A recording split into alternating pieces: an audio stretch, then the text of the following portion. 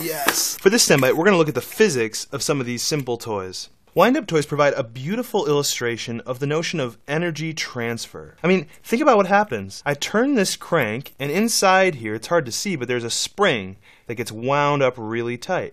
So what started as kinetic energy, my fingers twisting, turns into potential energy inside the spring. Once I let it go, the spring starts to unwind, and that potential energy turns back into kinetic energy.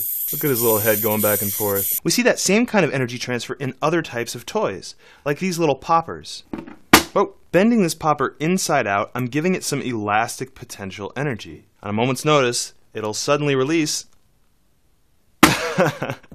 And when it releases, all that potential energy turns almost immediately into kinetic energy. The kinetic energy makes it go up into the air, and that kinetic energy then turns into gravitational potential energy.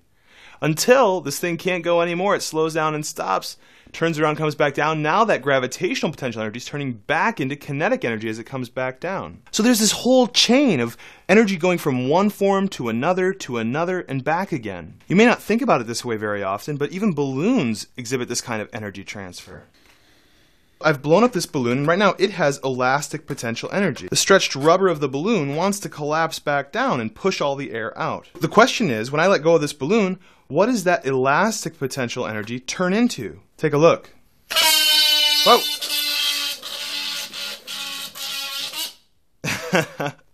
In this case, the elastic potential energy turned into some kinetic energy, but also some sound energy. It's amazing how energy can transform into so many different forms. STEMbite.